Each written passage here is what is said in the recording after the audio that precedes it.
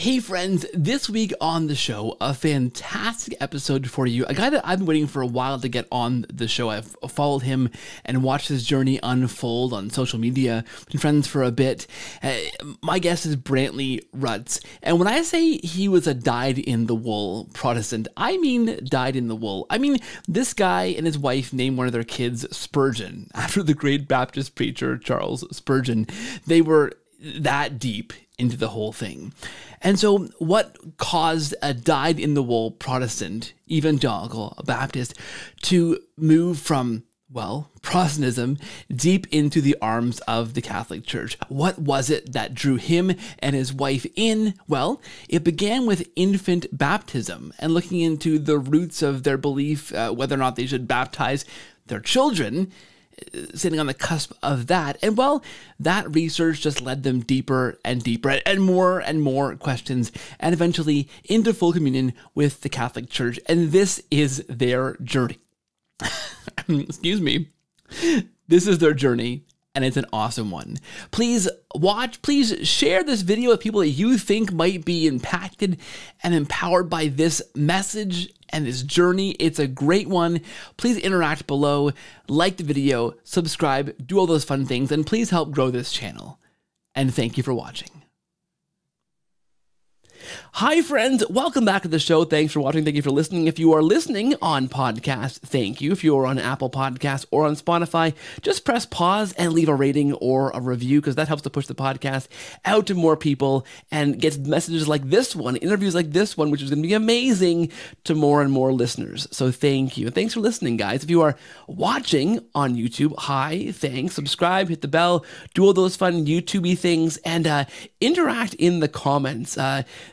It's always a fun place, those comments, Brantley. I'm sure you know this too. Keep it nice, or try to, and thanks for watching, guys, on YouTube as well. And hey, if you aren't watching and you aren't subscribed, go over to YouTube and please do subscribe, because we want to try to and grow this channel as best we can and reach more people with these kinds of conversations. I am joined this week, guys, fantastic guest, Brantley Rutz. He is a convert to the Catholic faith, born and raised in Alabama. He is a husband, the father to 6 kids, and he is my guest this week. Brantley, I am thrilled to have you on the show. Thank you for being here, and hello. Keith, hello. Thank you so much. Thank you for the introduction. I can't personally promise that it's going to be amazing, but I will do my best. Okay. If you can, I can. I'm sure it's gonna be an awesome episode. Look, we connected at some point. I don't know when. We couldn't figure this out before the show either. We tried to talking briefly about this, Brantley, but I don't know when we first connected. But I followed you for a while. One of those guys who's kind of been in my Catholic convert orbit, and I've kind of watched your journey unfold and watched you asking questions and seen you interacting with other people on different kind of questions and back and forths. You have always been very cordial in the interactions that I have seen. So a perfect guest for this show, Brantley. And I wanted to invite you on as soon as I can, as soon as I could. You've been busy having kids, and we have been too. You've had more kids in a shorter time than we've had, though. You just had twins, went from, you said, 4 to 6 in one kind of foul swoop. So that's awesome. But I'm so thrilled you can make time for us and join us to talk about your conversion story, because I think it's a good one. I mean, I watched questions you were wrestling with, and those are questions that resonated so deeply with me and many listeners to this show and people who have had on this show in the past. They're very similar questions, and the kind of questions that you wrestle with in these journeys. So I am so pleased to have you tell your story. I sound like I sound terrible, Brantley. I'm fighting a cold, so to spare listeners any more torture listening to my sick voice, I'm going to step back out of the way. I want you to go back as far as you want to go back, begin your story, and we'll dive in along the way. I'm going to drink some tea with honey and hope that things work out well on my end, and we'll listen to you for a bit if we can, Brantley. Perfect. Keith, again, thanks for having me on. You know, like you said, I wasn't exactly sure where we finally got connected along the way. Yeah. But one, I do remember during my journey when I and I'll share more about this later, but when I kind of finally allowed Catholicism to be one of the options on the table, at some point along the way, when I started kind of diving into the Catholic YouTube sphere, I came across, I believe it was the video you did with Austin Suggs, where you had Joe and Gavin on. And at some point along the way, I remember watching that, and that's where I got introduced to you. And I think maybe around that time is when I maybe added you on Facebook or something. But either way, so it really is an honor to be on here, because you and others like Joe and others will probably be named at some point in my story, were instrumental in helping bring me into faith. And one other thing I do want to say real quick, I happened to mention to, I was having a lunch with a couple of guys a week or two ago, and just happened to mention that, I was going to be joining you on the podcast. And one of the guys that I've gotten connected to since at our parish, who him and his family came into the church at the same time, he was like, "No way." He said, "Man, you got to, tell Keith I said thank you." Because your channel was a big one for him. Wow. That allowed and helped him come into the church as well, man. So again, truly an honor, and thankful for the work you're doing to the glory of God. Thank you for sharing that. That's amazing. Yeah. I don't know how this is ever happening. I don't know what part I play in this, and why God is using me as a vessel, but I'm grateful for the time. Yeah, that's awesome to hear. That's so joyous. Yeah. Thanks for sharing. Always, and I never know where to start with these things. Like I feel like Dwight Schrute from The Office. Do I start from what there was a light, and then all of a sudden I was born, and and then I go from there. But what I will say is, you mentioned I don't always do it the best, but I do try in these conversations with our Orthodox Protestant brothers and sisters to be cordial, to be to try and have these conversations in the most loving way that I can, because as a Protestant, someone who was up until, I was confirmed at the age of 34, was, raised in a Protestant context, specifically a Baptist context with, loving family, parents who did everything they could to raise me and my 3 younger brothers in the faith. And, so I'm very thankful for my Protestant background. This is one of the things that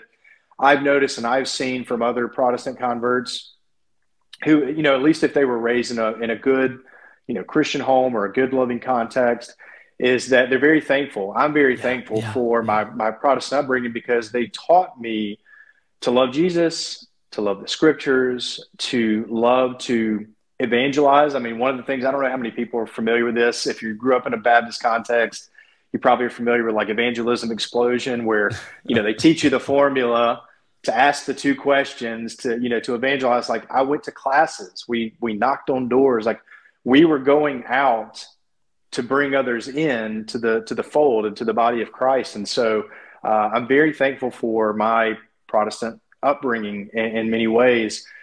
Because it was because of my Protestant upbringing, my love of scripture that grew into my love for theology, that grew into my love for church history, that eventually led me down the path to where I ended up where I am. And so, like I said, I grew up in a Baptist context, specifically a Southern Baptist context.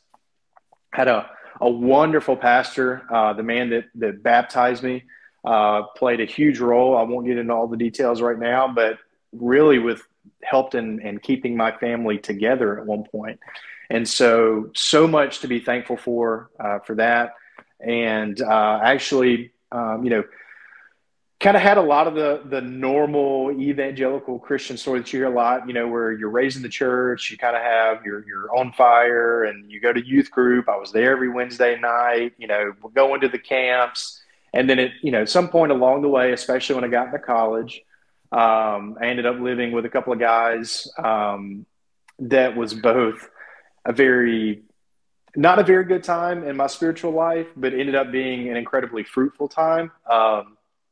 Just briefly, I was not living in any way, shape, or form for the Lord. Now, I was pretty much going to church still regularly, but my activities, Monday through Saturday, were very much diametrically opposed to the way that Christ has called us to live. And I've actually found this out years later. that the guy that the guy that I was living with, there's two guys, but the one that owned the house that I was, renting from, we were good friends. That's why I was living with him. But he actually told me at one point, he said, "Man, I actually considered not letting you live there because of how I was living at the time." Wow. But God pressed on his heart, to allow me to do so. And it was through, he's a very sharp, very brilliant guy, loved the Lord. He was engaged at the time. Of course, he's now married, multiple kids, but I saw how he loved his fiance. I saw how he loved the Lord. I saw how he lived. When you live with somebody, especially for a year, I mean, you really get to know them. And seeing how he lived was really impactful for me.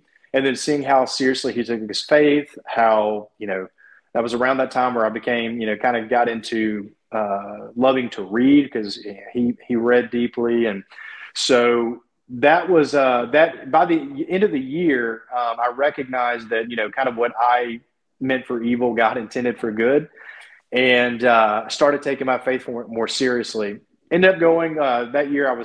Took some time out of college, ended up going back to one university, and during that time, still continued to grow in my faith. And the Lord actually ended up, I felt pressing on me to go back to a school I'd gone to previously. It's a private Christian college, and go to pursue vocational ministry. And so I graduated.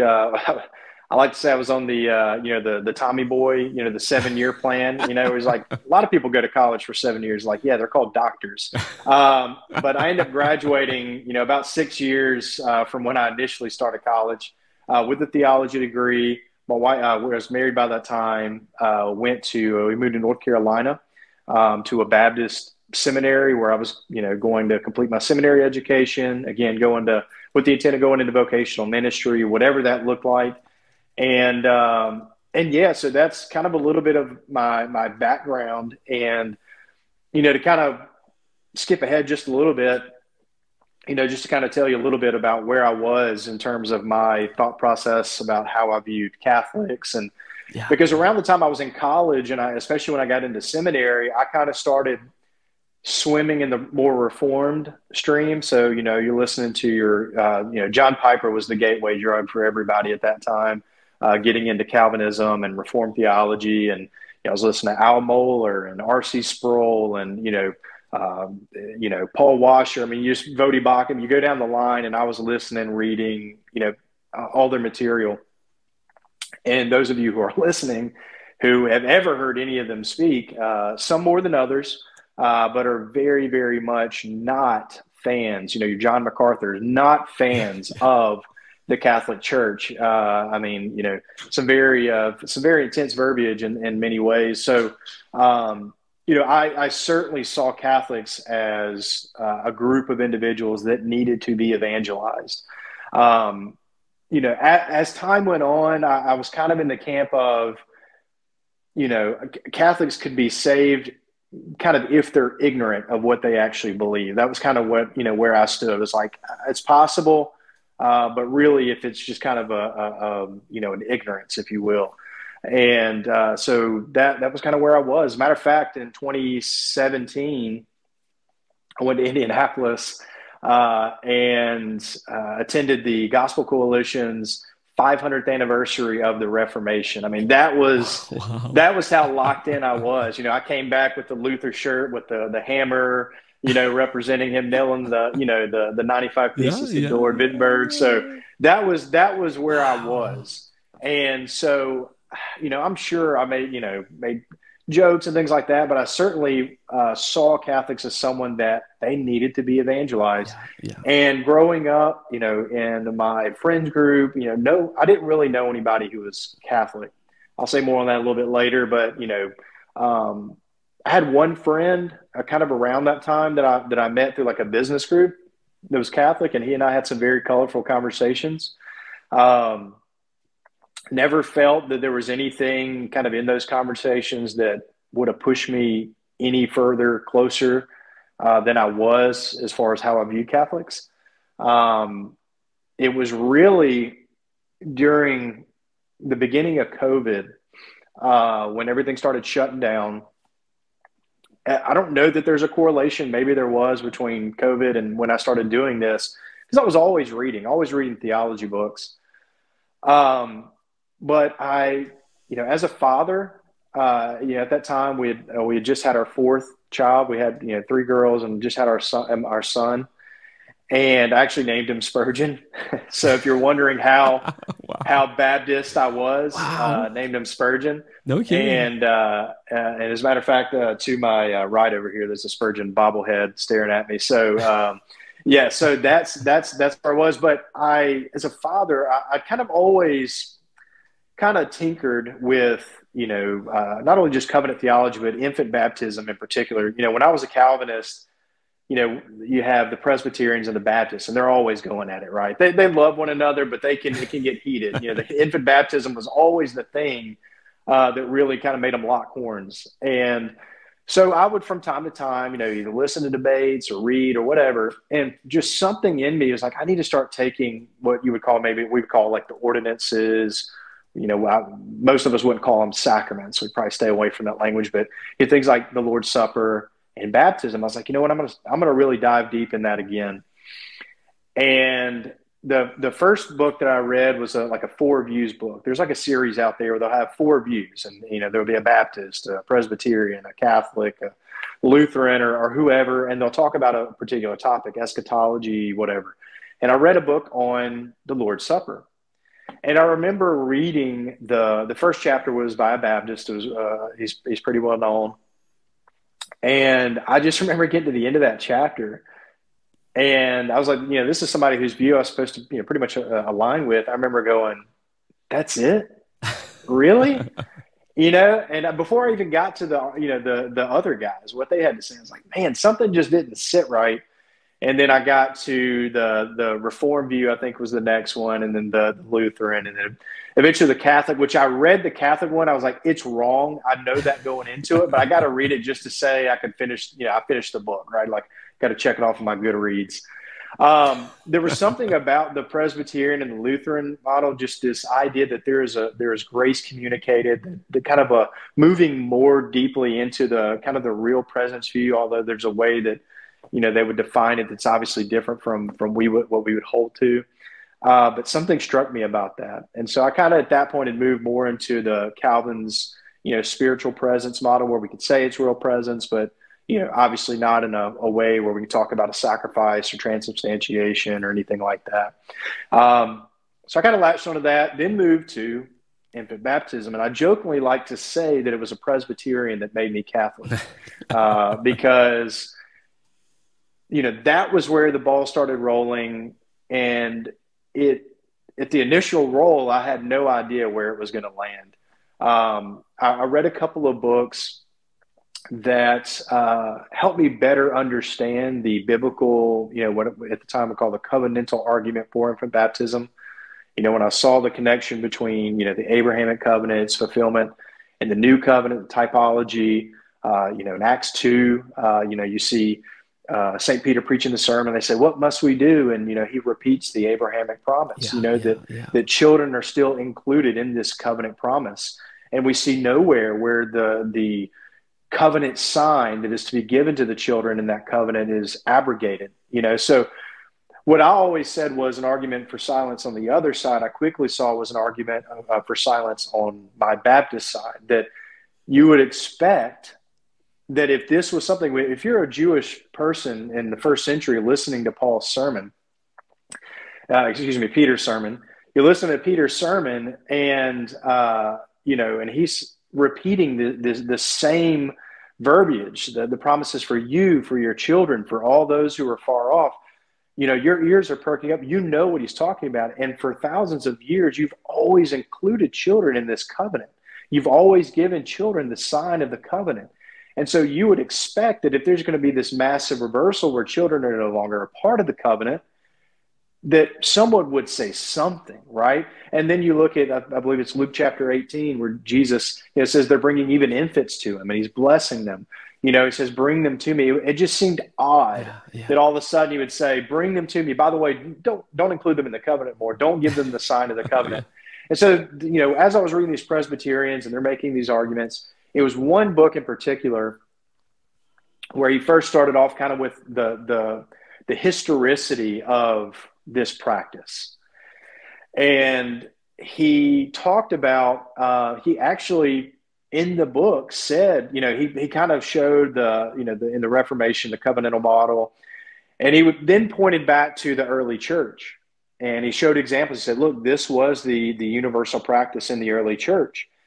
But he gave a caveat, and he said, now they did believe in baptismal regeneration, which we don't agree with, but they did baptize infants. We later, I guess he would kind of say, like, we're the ones that kind of put the pieces of the puzzle together and figured out covenant theology. They didn't have that yet. They didn't have those puzzle pieces fit together. We do now. But when he said that, it struck me. Just this idea that there was this universality of belief with this one idea, something I was certainly opposed to.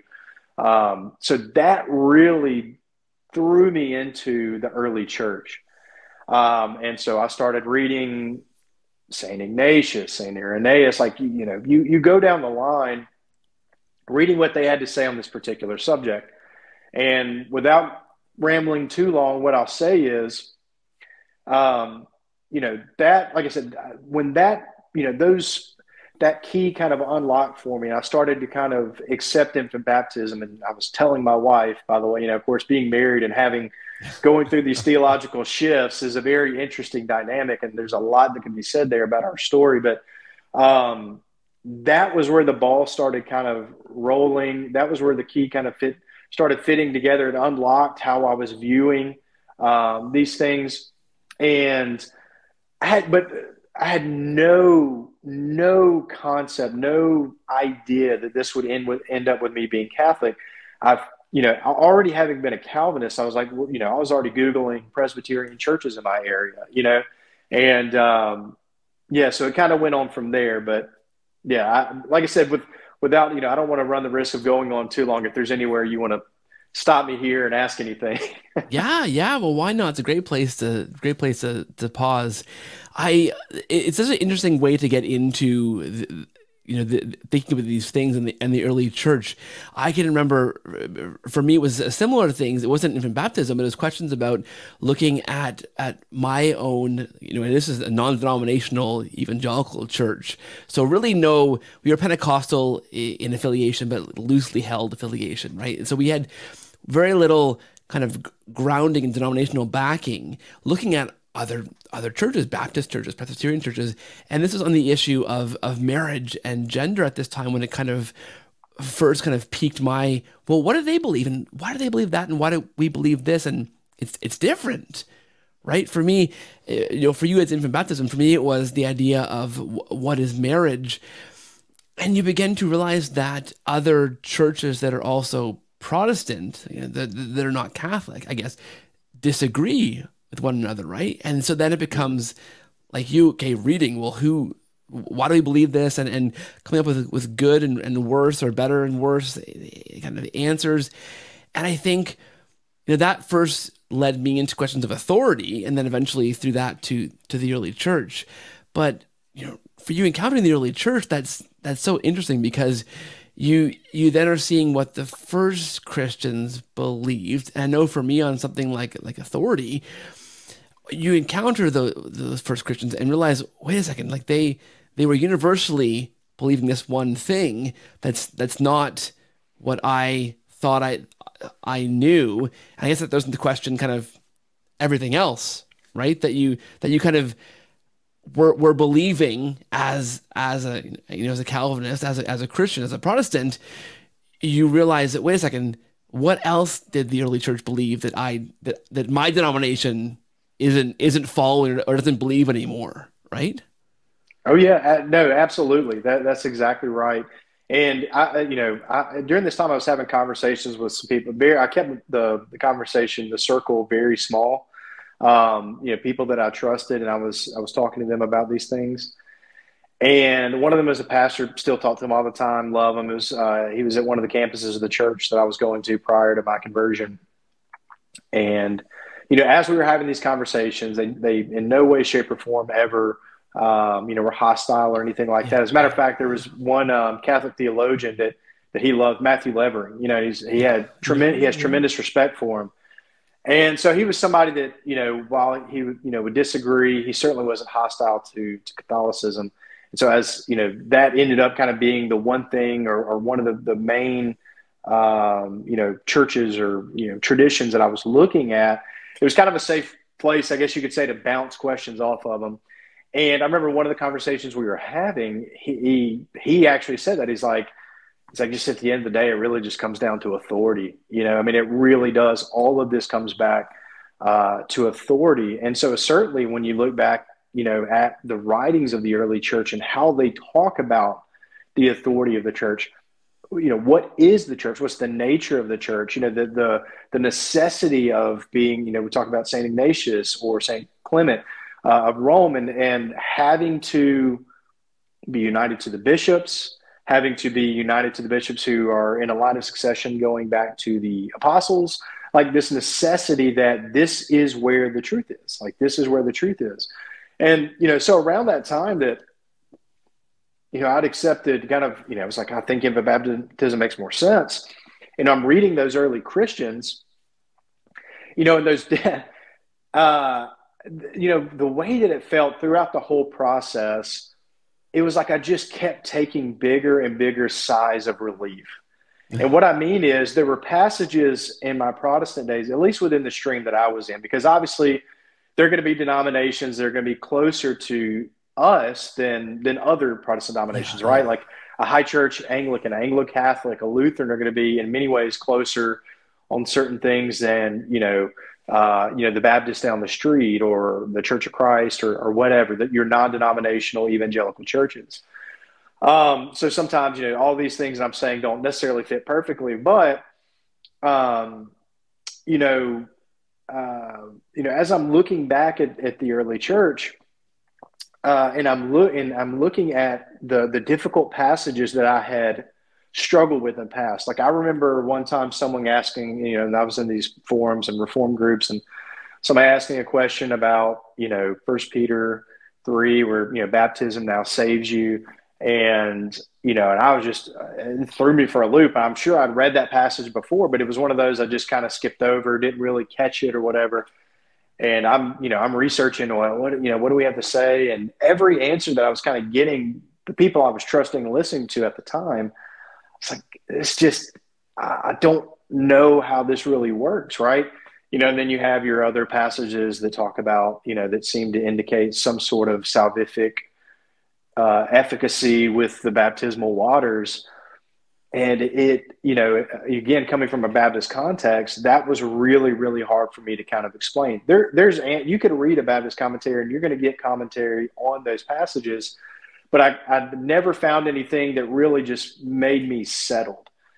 And when I went back to the early church and I'm looking at how their language so closely matches with the New Testament writers, Titus, when it talks about the washing of regeneration, and you read the early church fathers referring to baptism as the laver of regeneration. You see how they universally interpret John 3 when Jesus is talking with Nicodemus, how they universally interpret, like he's talking about, the water is what, creates this new life within us. Obviously, it's only efficacious because it is God who's doing the work. It's just the instrument that he's utilizing.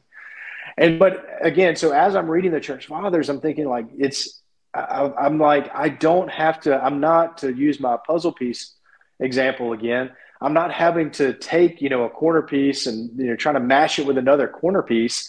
I'm able to fit it together much more neatly. And that was helpful. And, I brought up, Anglicanism, as I was going down that path, that's kind of where I was headed because, I'm seeing all these things. Okay, they're talking about real presence. They're talking about baptismal regeneration. They're talking about, the necessity of bishops and apostolic succession and all these things.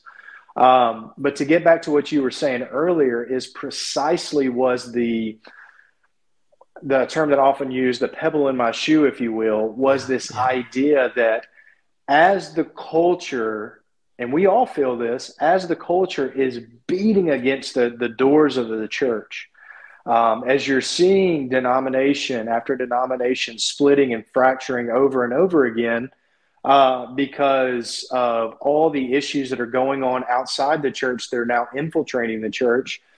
And you're seeing this constant just spiraling off of one another. I was almost pretty set that I was going to become Anglican. So again, I was Googling Anglican, churches around me, and I'm looking at their particular diocese or who they're partnered with. And I was already noticing some things. I was like, that's not good. And if they're already here on this topic, where are they going to be in a year, 2 years, 5 years from now? And the biggest thing was, again, if you remember, like, all of this really started out from a fatherly pursuit. Me as a husband, as a father, I have children. Am I supposed to be giving them, am I supposed to be, do I need to have them baptized? Right? Do I need to be, if this is something that Christ instituted, do I need to be obedient? Do I need to give my children, do I need to bring them to the font? Do I need to make sure that they're baptized? And so it started from a fatherly pursuit. And so as I'm looking at these things within the Anglican, and by the way, I mean, I've met some wonderful Anglican friends that I still, one of them, I've never met him in person, but we're incredibly close. I'd say he's a dear friend of mine, truly. And he's truly just a dear friend. And so I have much, much love for all my Protestant brothers and sisters. But again, I just noticed things. I was like, if they're already here and I am bringing my family and I'm going to have my children baptized at this church, like, I don't want to, in 2 years or 5 years, have to move my family somewhere else and just kind of keep playing this thing where I'm having to hop around to find a place where the ground is firm and settled. Yeah. And so that was really where it got to. I was like, is there a place where the foundation is settled? Like, is there a place where for 2,000 years, the culture has never infiltrated the church's dogmatic teachings, where church teachings, which it is defined as truth, has capitulated to the culture. And what I eventually realized through reading and studying was that was the Catholic Church. I looked really hard at the Catholic Church, at the Orthodox Church, but really it was, ultimately, the biggest hang up that I had was the papacy, but that was also the nail in the coffin, if you will. It was the thing that did me in. Because at some point I recognized that if the papacy is a divinely instituted office, then I could point and say that is where Christ Church is. That is where it is. And, anybody listening right now that knows anything about what's going on, what has gone on in the past, or what's going on, there is always going to be challenges that face the church, the Catholic Church, right? Like, there's always going to be turmoil. There's going to be infighting. But the reality is, and I actually think it may have been Joe Heschmeyer that said this. I can't remember if it was on your show, but I remember him saying, I believe it was him, that each pope to some degree has less authority. They have the same keys, they're in the same line of succession, but you can't have a rogue pope come in and just undo 2,000 years of church history, right? I think Eric Ybarra one time said that, a lot of people see they think the pope, whether it's Catholics or non-Catholics, they think that, he's this figure that's going to swoop in on a chandelier and just start, whacking away and, fighting this person or undoing this teaching, whatever. Like, he doesn't have that kind of power. The reality is he's there to help along with the magisterium to safeguard the deposit of faith. And from everything that I've seen, there's never been a moment where something has been dogmatized that goes against what has come before. And there's nothing that has been undogmatized that, so that was where I thought, there's something to this. There's something to that sense where, look, there's going to be difficult times. If people think that what's going on right now is bad within the church, like, you better thank God that Facebook and Twitter didn't exist under some of the popes, one of the Alexanders or whoever. Like, it's been bad before, and yet because it's Christ's church and he promised that the gates of hell would never overcome it, that's why we're still here. And so, yeah, that really was the biggest thing for me is if I'm going to bring my family into a tradition, into a church, like I want to know, one, that this is the church that Christ instituted, and two, that again, there are going to be outside influences. There's going to be turmoil.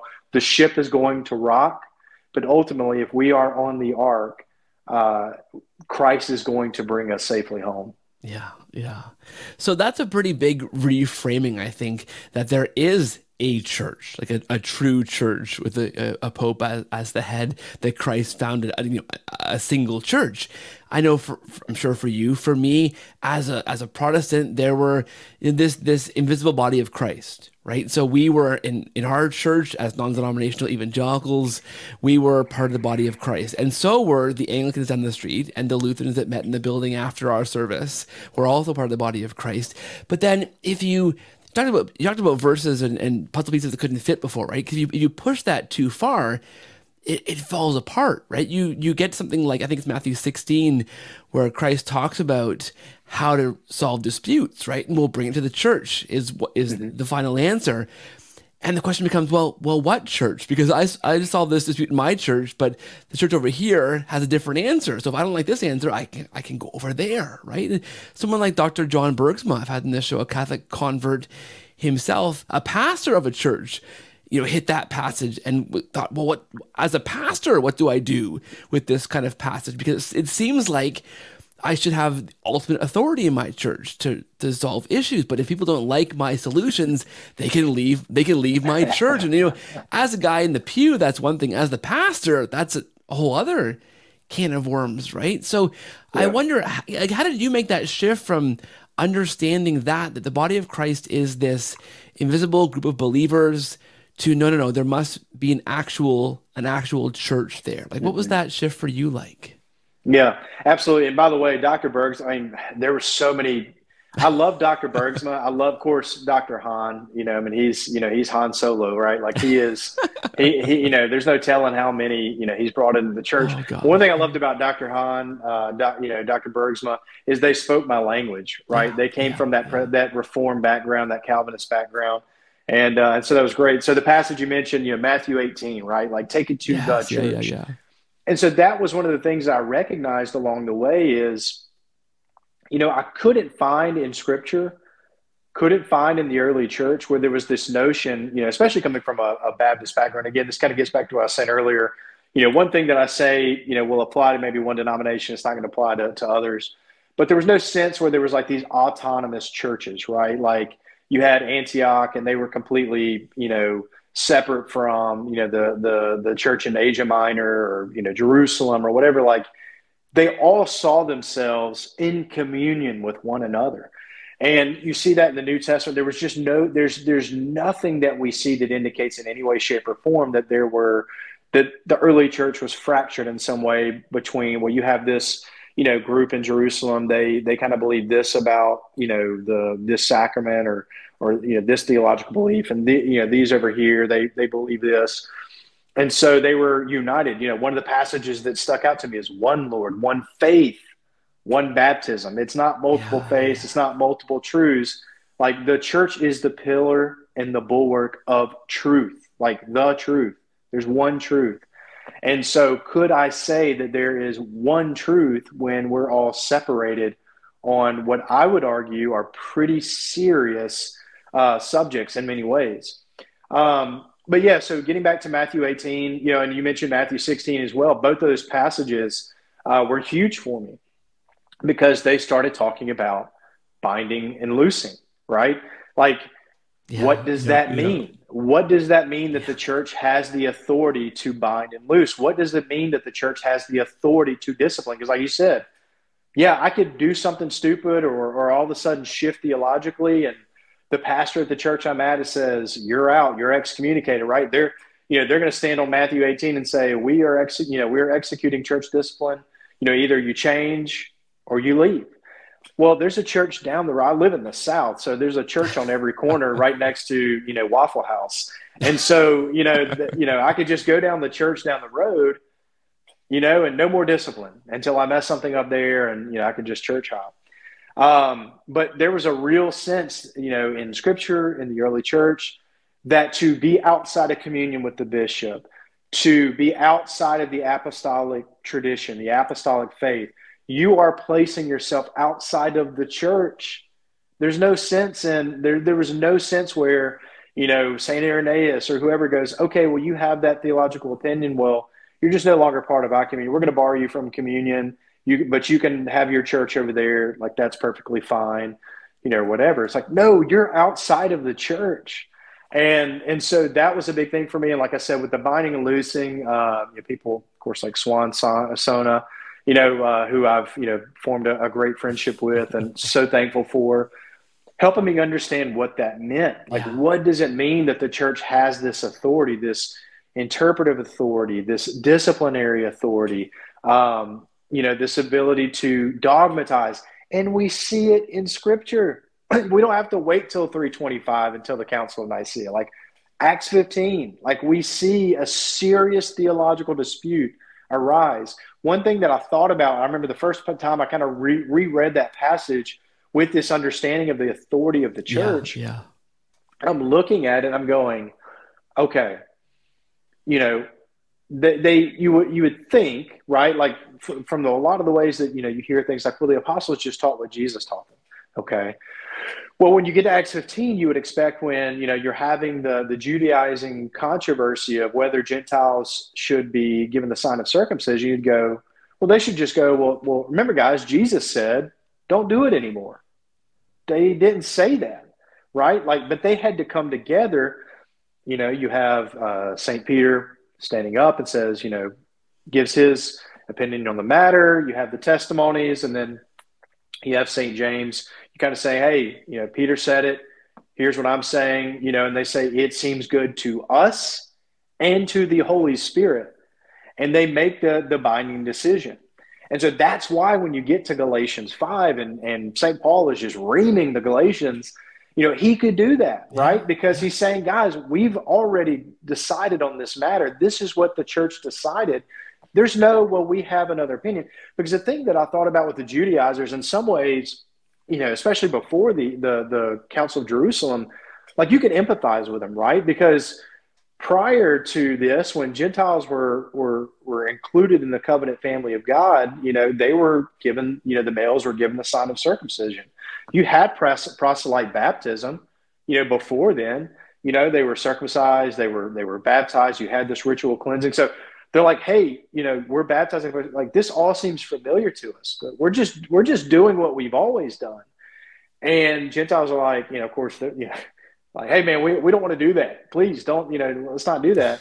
Understandably so. And so they had to come together and make this decision. And again, it wasn't a decision that, because, again, people are like, oh, well, the Catholic Church, it's an authority of man. It's man-made traditions, man-made, it's men making interpretive decisions or whatever, which in a sense is true. Yes, it is men doing it. But as they said, it seems to go to us and to the Holy Spirit that when Jesus said in Matthew 16, whatever, door you open will be open, whatever door you shut will be shut, whatever you bind on earth shall have been bound in heaven, right? Like these decisions have been ratified in heaven. And so, and again, you see that played out in Acts 15.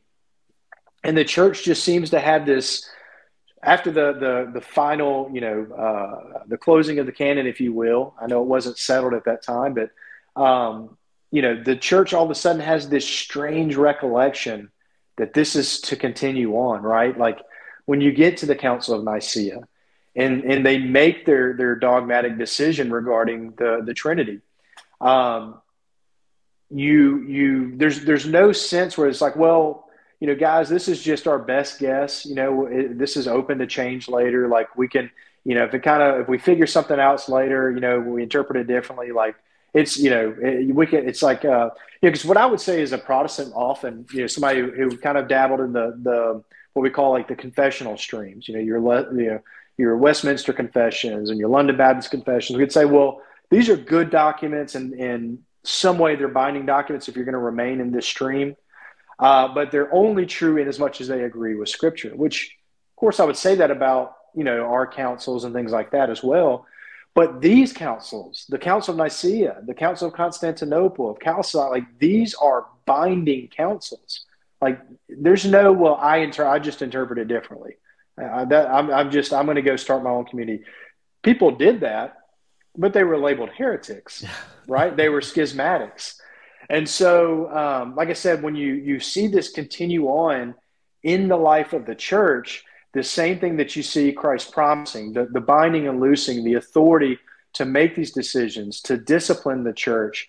You see this same thing taking place in Acts and later in the early church. And nobody's saying, guys, like this, that was just the apostles. That died out with them. No, it was a continuation because they saw their ministry being an apostolic ministry. Yeah, I think that for me was also so shocking, Brantley, that can, right? And you mentioned before, carefully rereading things like Matthew 18, Matthew 16, these verses that you'd read and you'd kind of, I don't know how I ever, honestly, thinking back now, and I've been a Catholic for terribly long, but I don't know how I read Matthew 16 before, the binding and the loosing, and understood that and was okay with that. I think there are these verses you don't really quite see, or you're reading them through your already fixed lens. I think it was Jimmy Aiken I had in the show a while back that talked about how we pass on tradition and the Bible, right? And somebody literally gives you a Bible at some point. You open it and you read it. Like it's literally, that tradition is literally passed on. Mm-hmm. And you read that in the context you're given that, right? So, I mean, I became evangelical at the age of 15 or so in high school. And I went and I bought a Bible and joined my friend's, Pentecostal church.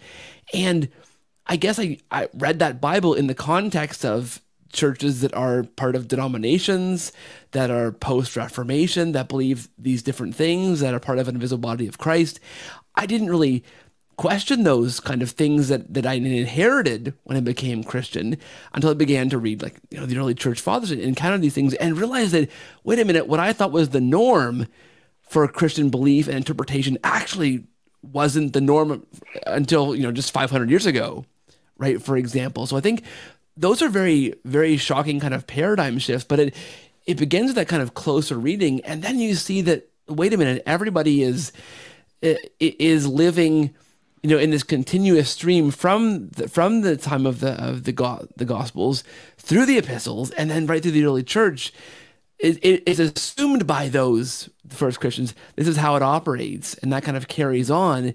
And it was the Reformation that broke away from that. And then we just kind of, we're born into that and inherited that until you begin to question that kind of, that paradigm because of some kind of pebble in your shoe, right? Like infant baptism or something that begins to force you to look more closely at that. But it's kind of crazy how it is right there in the early church, continuous from the Gospels, like that binding and loosing doesn't go away. It's practiced continuously in the early church up through to today, right? Yeah, absolutely. And, one of the things that, in my Protestant days, I'd read St. Athanasius's On the Incarnation, and there's a version of it that has an introduction by C.S. Lewis.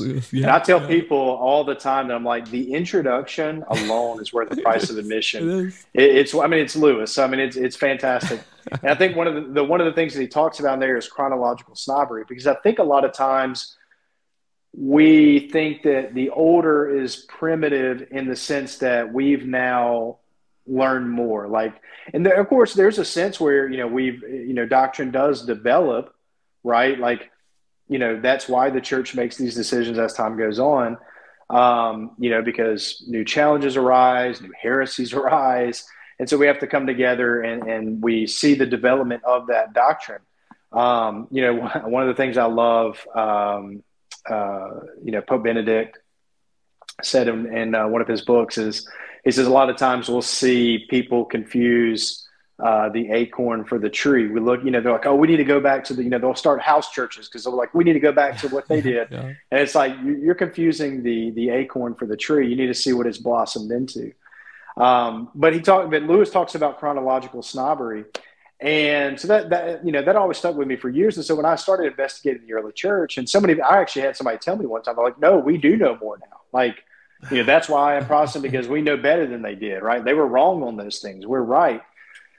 But I was like, if I were to write kind of my life story or stories about my life or whatever, and you were to read it, most of the time it's going to be pretty straightforward. But if there are things in there that are confusing, or you're like, man, I'd like more context on there, this doesn't make sense.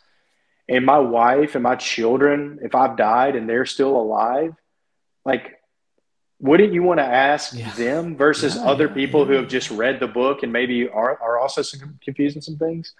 And so when you read the early church, that's the way I saw it. When you talk about St. Ignatius, who is, a successor of, he's the bishop of Antioch, and he's the successor of St. Peter, who was, a bishop in Antioch at one point. And he was St. Ignatius is a contemporary of the Apostle John. Same for St. Polycarp, who then discipled St. Irenaeus. And St. Irenaeus, who talks about how, he's like, look, I'm just telling you what Polycarp said, who said that, these things are, the teachings of John are ringing in his ears. It's like,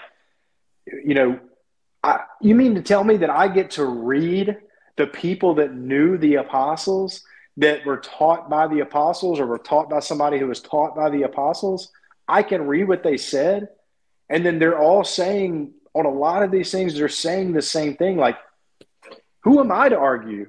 Why would you argue with my children and my wife about what they saw from me? Like, they live with me, so that was kind of what I thought. Is like, these people live with, some that we have, extant writings from, live with the apostles. Not only that, these people were dying for their faith, right? You read the list of the first 30 popes, and I mean, my gosh, like, how many of them were martyred, for their faith? Like, these were men, these were holy men, these were pious men, these were men who loved the Lord and had an intense desire. It doesn't take long reading their works to see this intense desire to preserve the true faith. And so when you read what they have to say, when you read St. Ignatius talking about the reality of the real presence of Christ in the Eucharist, the fact that you need to stay away from those who would deny that it's the flesh of Christ that we receive in the Blessed Sacrament.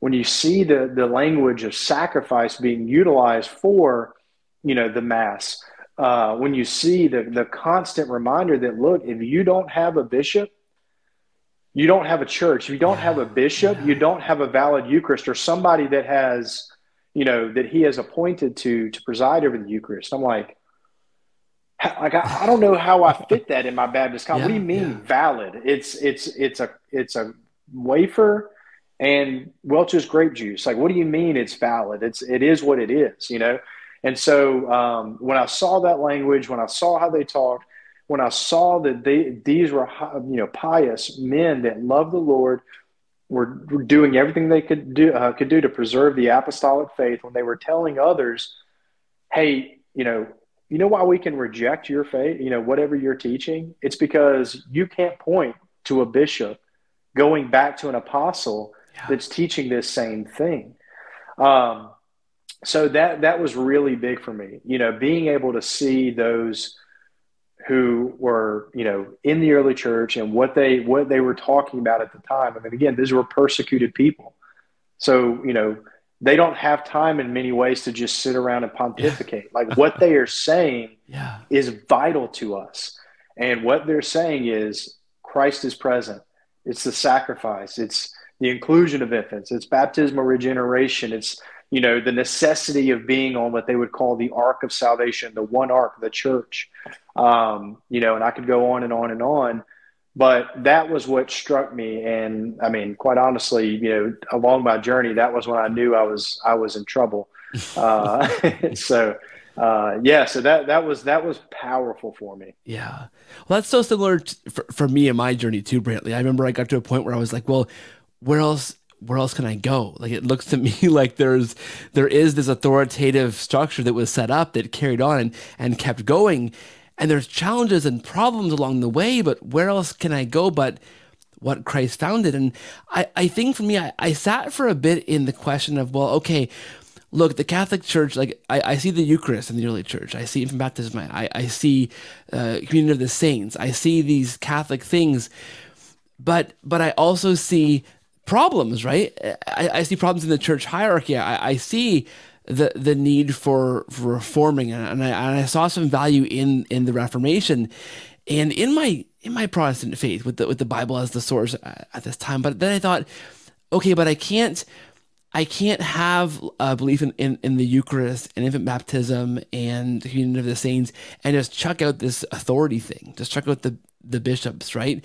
And there's this sense of trying to sit in pieces of this, taking pieces of the early church and saying, oh, well, I can take all this stuff, but I don't want to commit to the authority of the church because it got corrupted along the way somewhere. And so that part of it's not valid anymore. But then I began to search, maybe you did too, for, well, where could this corruption have happened? And, you see the Reformation happen, and you see the Reformation happen in response to some things that aren't great in the church. But you see the church fixing those things, like right away, in the Counter-Reformation. Saints like St. Francis de Sales, one of my absolute favorite saints of all time. It's my confirmation saint. The patron of this show, my friend, the patron saint of this show. Beautiful. You don't see, or I didn't see, a moment where the corruption is so bad that promise that Christ promised that the church would not be overcome, that promise isn't valid anymore, or somehow broken, right?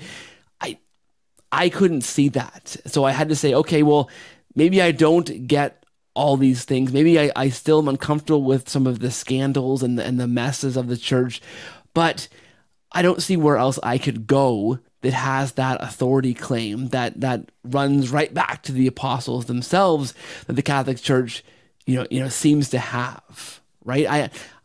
I couldn't just pick the practices, the liturgy, and leave aside the authority part. I had to become Catholic in my view. I don't know if that makes any sense to you.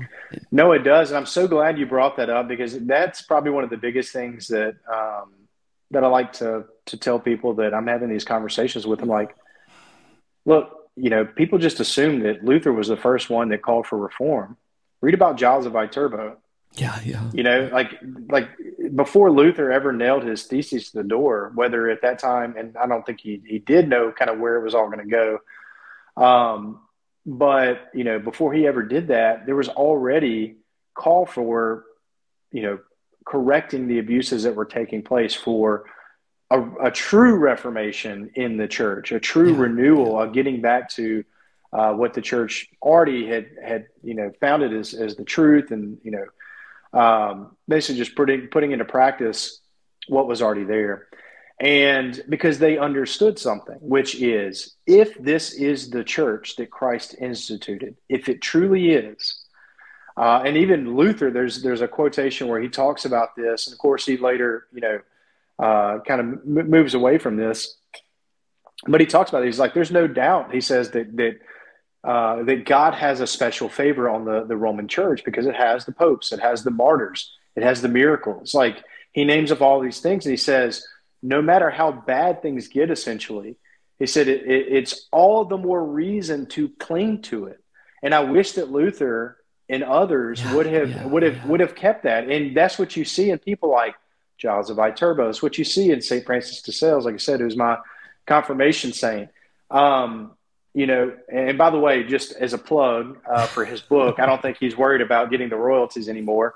But as a plug for his book, The Catholic Controversy, everybody, Catholic, non-Catholic, absolutely should read it. It is phenomenal.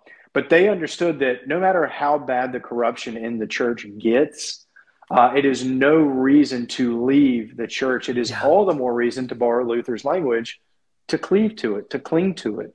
And they did that, and those abuses were corrected. People often, and I get it, it's hard to defend some of the things that have taken place or are taking place. I get it. But I've read the Old Testament. I've read what God's chosen people can get up to, and it's not good, right? Yeah.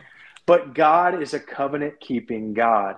When God covenants with his people, when he establishes his church, when he promises that the gates of hell will not prevail against it, then no matter what's going on inside, the corruption that's taking place, as tragic and as terrible, and we need to call for renewal and reform when that does happen. Yeah. But we don't leave the church. We cling to Christ's church. And that was the biggest thing that I kind of recognize in looking at that period, is no matter what's going on inside, outside, we stay on the ark. When things get rocky, don't jump into the turbulent waters and stay on the ship. It's the safest place to be, you know? So that's kind of what I recognize. So yeah, anybody I would recommend, you know, read the Counter Reformers. Like they were calling for Reformation, but they understood that this is the church, right? Like this is the church. Yeah, that was deeply shocking for me to encounter St. Francis de Sales for the first time in the Catholic controversy. I read it poolside in Costa Rica. We were on a baby moon. And I dropped it in the pool, got all wet and destroyed. And I took that copy and I got home and I gave it to my pastor, who is a good friend of our family, you know, married my wife and I. I've known him for years and years. I gave it to him, and talk about a book just landing flatly. He read it, or says he did at least, read it and kind of went, yeah, I don't get the big deal with this. And I kind of went, what? Wait a minute, you don't? I realize now that, you know, people are on a journey, right? You can't hand them a book that you read at the end of your journey, expecting them to resonate with that, you know, at the beginning, or not even begun their journey. But some of the things that he says in there, right? Like just questioning the idea that, well, how can you know, reformers just go and start your own church? Like, whose authority are you doing that by? And you go, well, yeah, right? Because no one was doing that, right? You see in the early church and all the way up through the Middle Ages, then in all of church history, you see people starting churches on the authority of an apostle, right? Or apostles ordain them to go and start this church, right? We see that in the Gospels, in the epistles, and that continues on. No one's just beginning churches of their own volition until the Reformation. And the Counter-Reformers, when that was happening, right away we're going, hey, whoa, stop, guys. What are you doing? Right now, we take that for granted in the Protestant world, that of course you I feel called by God. I'm going to start a church or a denomination or whatnot, right? But that was a novel thing. And, you know, 500 years ago, that was a novel thing. So that really, for me, made me question my whole foundation at that point, right? Like, wait a minute, this model of doing church is essentially 500 years old, because before that, nobody was doing that. And the Counter-Reformers called out the shenanigans of those first reformers. Wait a minute, how can you do that? Right? Oh, 500 years old. That's not very old, right?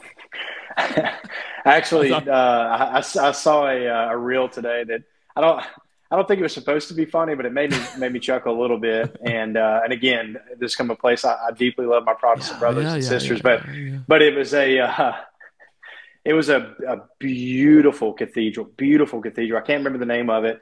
That took 632 years to build, and the caption was, "This is longer than Protestant," or "This is older than Protestantism," or "It took longer than Protestantism." And I was like, that's kind of funny. But that did strike me. And I think that sometimes people rush to that too quickly. You know, just it's 500 years, but I would say there is something to it. I think we need to have the data or the reasons to back that up, which people like St. Francis de Sales provide, which is to say, you know, there's immediate mission, right? Like Christ commissioned the apostles commissioned, you know, the bishops and those who would carry on the faith, you know, who commissioned you? Yeah. Right. Did God give you some special revelation that you were all of a sudden supposed to start your own thing? Okay.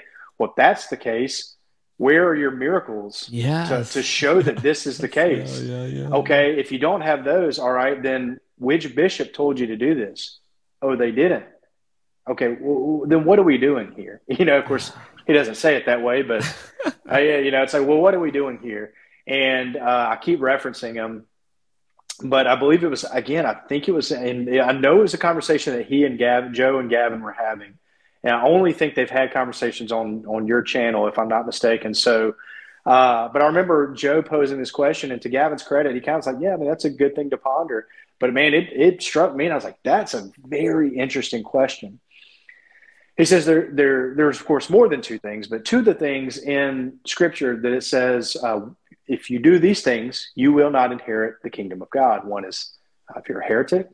The other is if you're a schismatic. When the Reformation, essentially the argument of the reformers in many ways is the church has been so corrupted by heresy and accretions, or whatever you want to call it, have been so corrupted that we can no longer be a part of it. To remain in communion with that church is to be complicit, and essentially you yourself are a heretic. But to break away from this church that they would, admit, or some would admit that was at one point was the church that Christ instituted, is to say that we have now schismed from this church. And what Job essentially said was, would God ever place his people in this catch-22 situation where if you stay, you're a heretic, which, you're not going to inherit the kingdom of God if you remain knowingly that you're a heretic or in communion with heretics. The other is to become a schismatic, to break away from this church. And so it places you in this catch-22 situation where you can't win either way. Both ways, God says you're not going to inherit the kingdom of heaven. And it's hard for me to fathom that God would ever place his people in this impossible predicament. Yeah, I think that's very well said, Joe and/or Brantley. I love that. If I remember that correctly. I think you're right. That sounds very familiar. And of course, that is such a powerful question to pose. One that was posed to me that's similar is the idea that why would God make the truth so hard to find? Okay, if Sola Scriptura is the model for how we know how to be Christians, when you get to an issue that there's division, why would God make it so hard to figure out what the truth is? If we can both look at the same passage and be, prayerful Protestants, we can pray on that. We can ask the Lord for guidance. We can fast. We can, go to the highest mountain and establish a monastery of some kind, and just for years just wait, and still disagree. Two very holy men can still disagree on these things.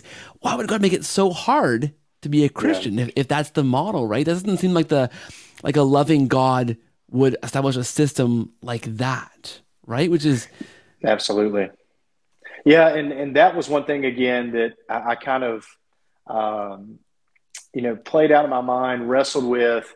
I spent a lot of time thinking in my own head, a lot of times out loud. I probably look weird when people pass me in the car and I'm talking out loud to myself or in the shower or whatnot. I have a lot of conversations with myself, but that was one of the things I had to work out, because I think a lot of times we get so caught up in our 21st century Western mindset. We're in the technology age. Information is literally at our fingertips. We have access to, especially if you're Protestant like I was. I think these things are beautiful. I think they should happen and should happen more within the Catholic Church. You get things like Bible studies where we're getting together, we're studying the scriptures. Because while the Catholic Church, of course, has dogmatized many things that are essential to the faith, they haven't dogmatized, everything. We can still talk about and, argue, if you will, about these things or talk about them. So, we study the scriptures. But we sometimes forget that, if you're living in the first, second, third, and on before the printing press, like you don't have access. Yeah. There's no Bible studies going on. You had to be wealthy just to even own a copy of one gospel, let alone an entire New Testament. They weren't readily available. And so Christ instituted a church to be able to feed his sheep, right? And so he gives St. Peter that charge. He gives the other apostles that charge to the handing on of the keys, which are passed down to the bishops, and they're in charge of shepherding the flock of Christ. And so, we just assume that that's how things have always been, right? People are just digging in and studying the scriptures, figuring things out. But the reality is that just wasn't available. You think about there's one guy, I love his I love this term he's coined. It's medieval grind set. And what he means by that is sometimes we can bury our heads. I'm not saying we should do that, but sometimes we can be so wrapped up in all the controversies and everything going on that we just experience this ecclesial or spiritual anxiety. We're just like, I don't know what to do.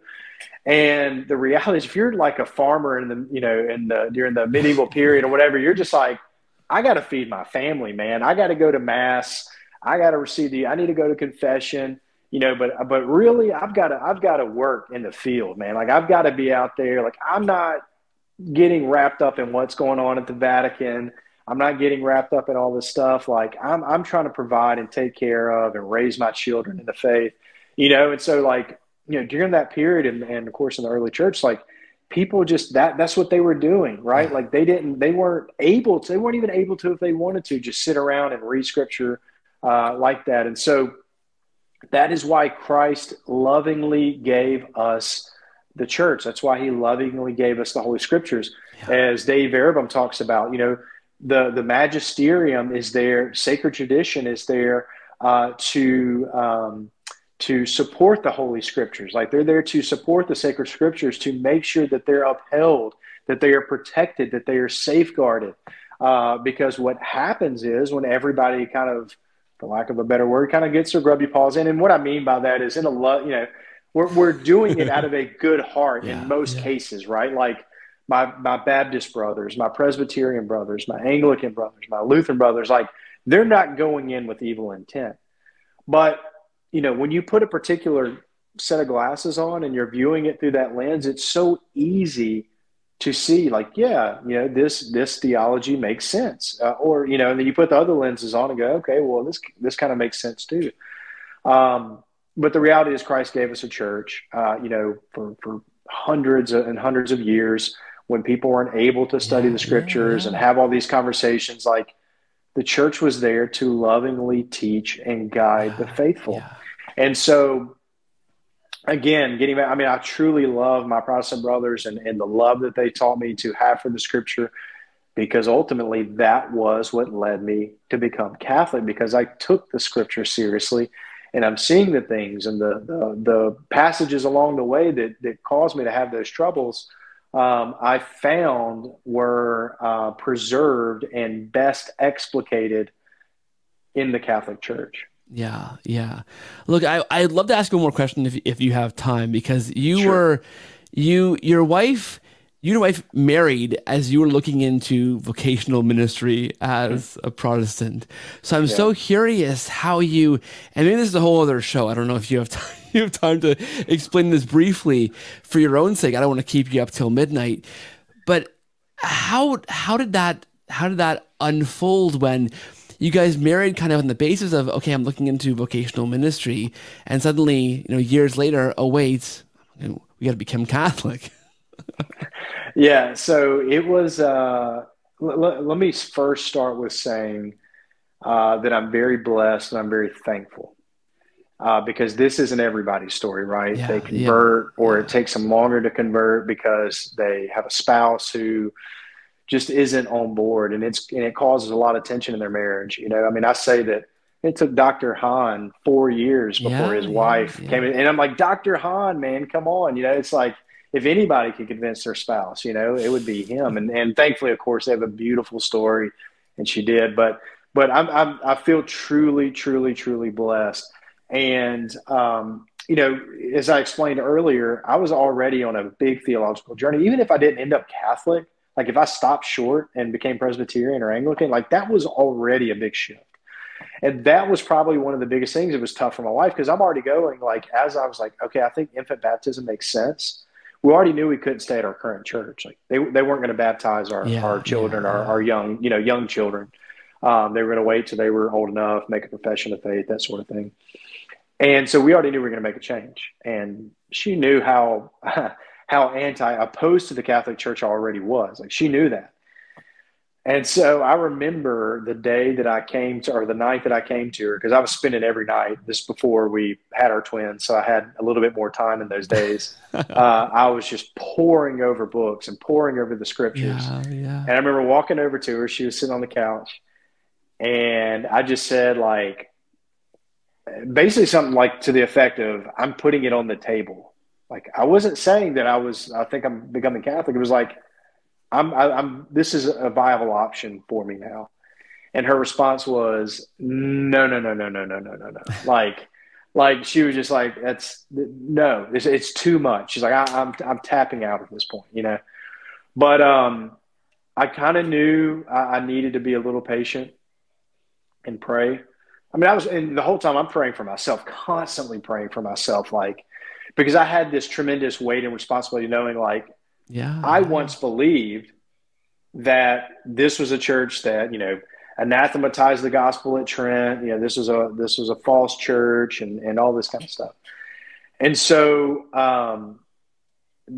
I was, you know, now that I was considering, I'm like, I may be bringing my family into a false church, possibly, if I do this. Now, I wouldn't do it knowingly doing that, but that's what's on the table here. And so I was praying a lot, and now I'm praying for her.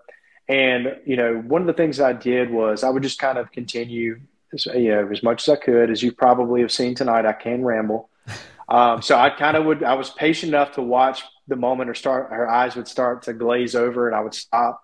But I would share with her all the things that I was studying. And I just remember she would say like things like, that makes sense. You know, that makes sense. And I remember one night, I'm not a crier, but I remember one night that almost had me in tears, if I remember. I don't remember crying, but I could feel it welling up, is when she said, when I was just like, you know, kind of like the moment I was like, I think I have to do this. She's like, Brantley, I trust you. She's like, I trust you.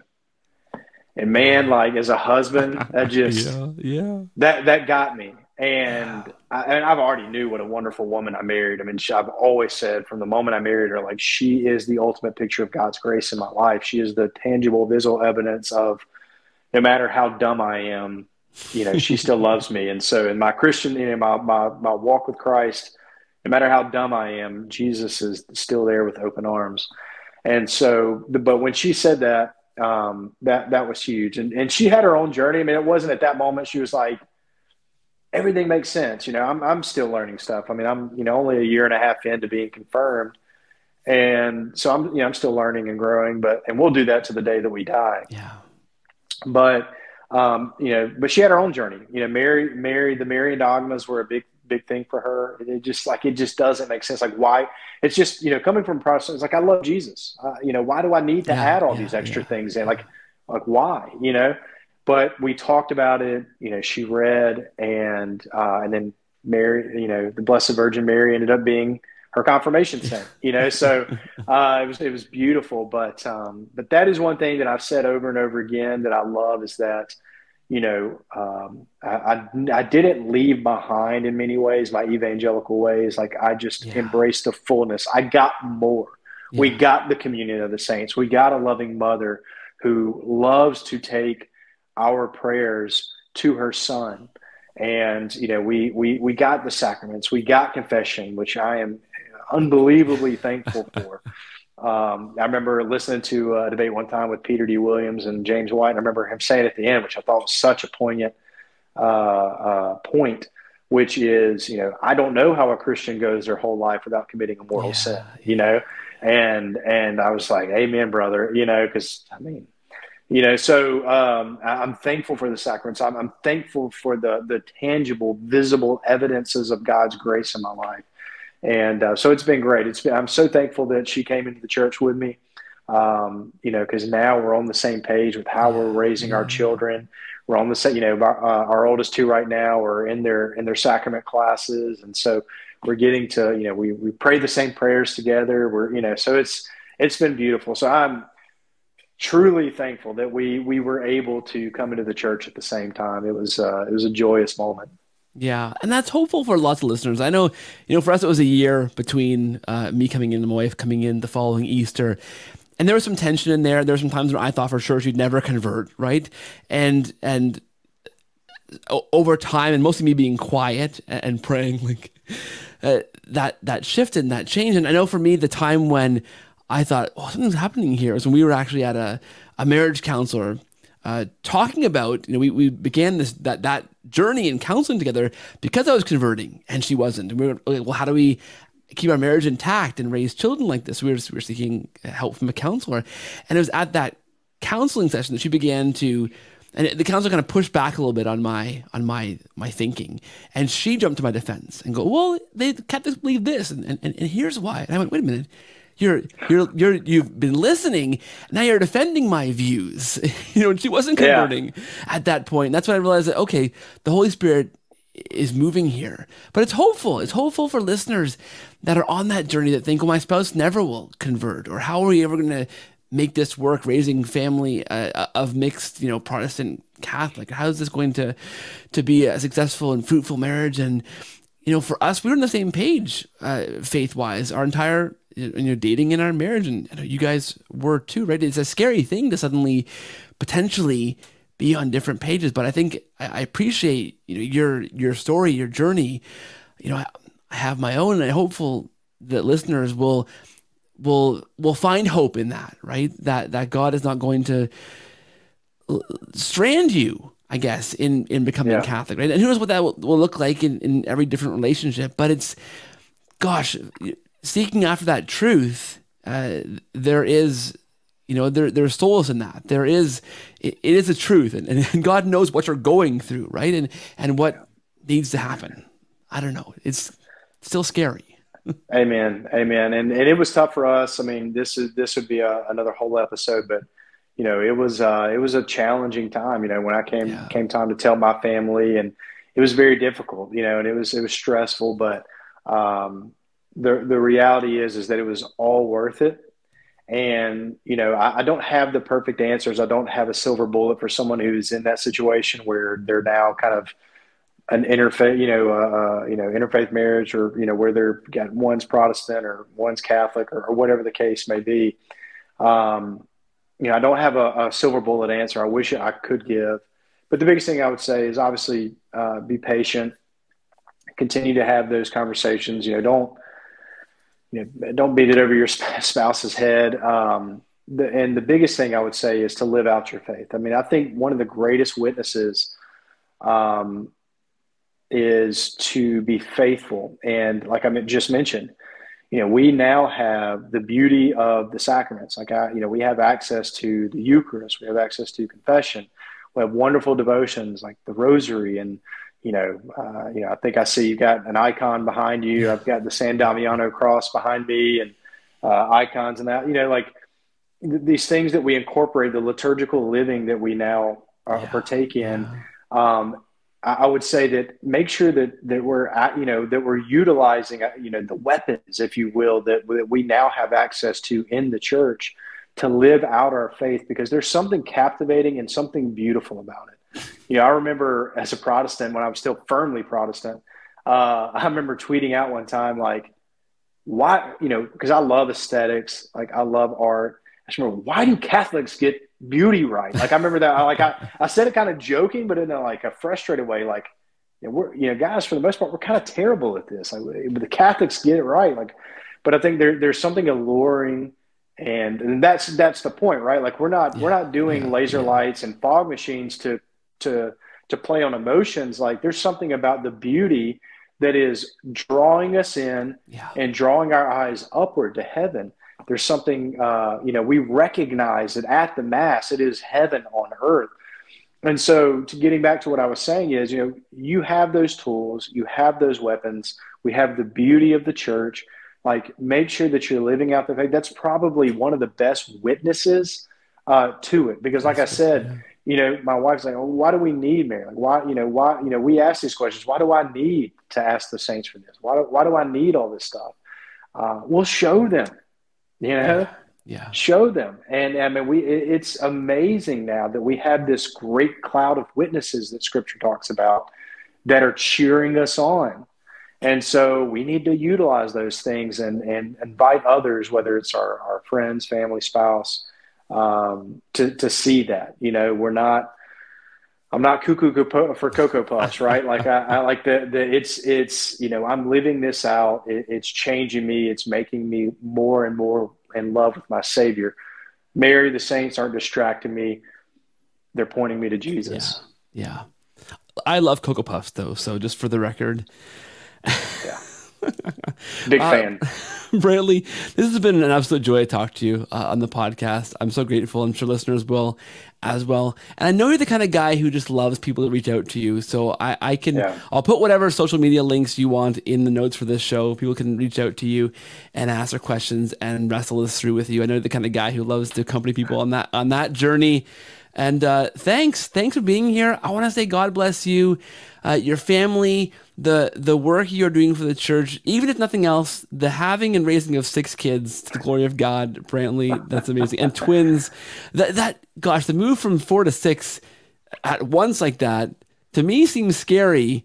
So God bless you, you and your wife. Thank you, brother. In that journey, man, that's amazing. And honestly, thanks for being here today. This is a real pleasure. Absolutely. Again, thank you for everything you've done. Thank you for having me on. Just as I reiterate, I said at the beginning, I'll reiterate now, obviously your show was helpful for me, and obviously a convert that I know that came in at the same time, man. So, thank you. Keep doing what you're doing. You have some wonderful guests. I know I'll kind of be the outlier, but man, thank you for having me on for sure. Yeah, you're the worst. Thanks, Brantley. All right, brother.